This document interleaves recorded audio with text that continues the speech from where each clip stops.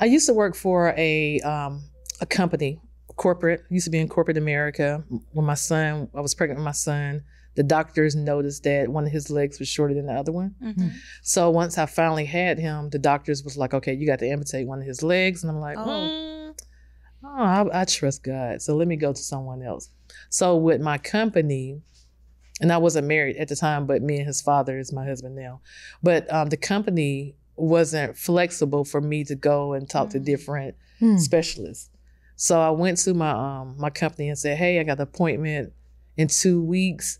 I really need to take the time off. It's very important."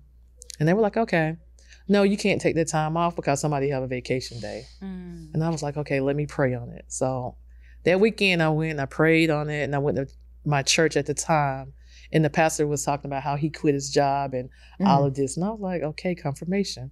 But God, I don't know what I'm going to do or how I'm going to do it. Right.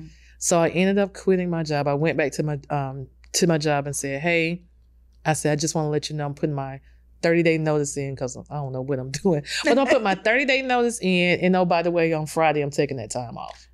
So I took the time off, retired from that job, ended up starting a cleaner, took my 401k and started cleaning the business because I was like, I want to be flexible. Right. So I started cleaning, but I really wasn't happy with the cleaning part of it.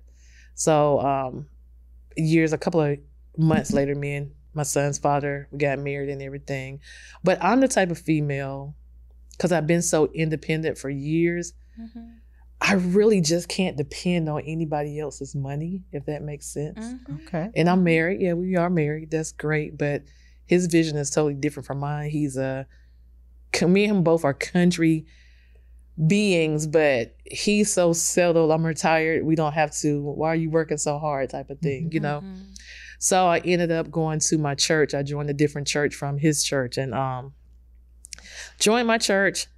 My pastor pretty much laid everybody off, including the marketing department. I'm sitting back like, why did we let go of the marketing department? That was kind of different. So I went to him, had a conversation. Hey, pastor, let me help you out with marketing. Keep in mind, I went to school for computer programming. I don't have a clue about marketing. Let me help you out with marketing. Let me give you 3 months to rebuild your team, and then I will quit at the end of be done with it. So I did. He never did help me build up the team. And I'm like, okay, he's used to me doing it myself. Does that make sense? Yes. So I was like, God, I have a major plan for me. I need to go ahead and disconnect, whatever.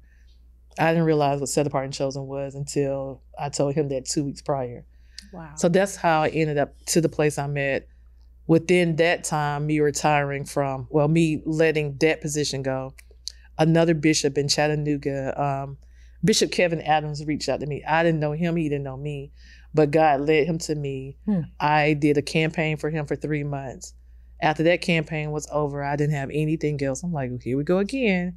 And then my co-pastor, his wife reached out to me and said, hey, can you come back in and help the church out? Wow. So not only was I doing that, I was helping out ministries as well.